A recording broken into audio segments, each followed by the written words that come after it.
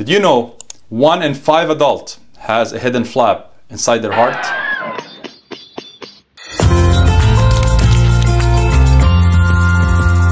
At birth, your first breath seals a tunnel between the heart chambers, but in 20% of us, it stays open. It's called a patent foramen ovale, or PFO. Most people never notice it, but if a clot slips through the flap, it can reach your brain and cause a stroke. That's what we call a paradoxical embolism. It's linked to up to half of strokes that have no known causes, and that's also called a cryptogenic stroke.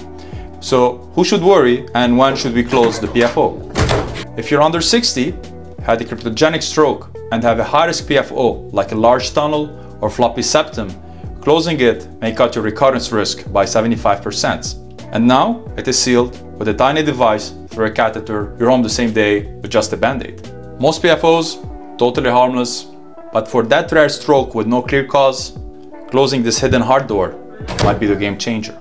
Follow for more hard facts that actually matter.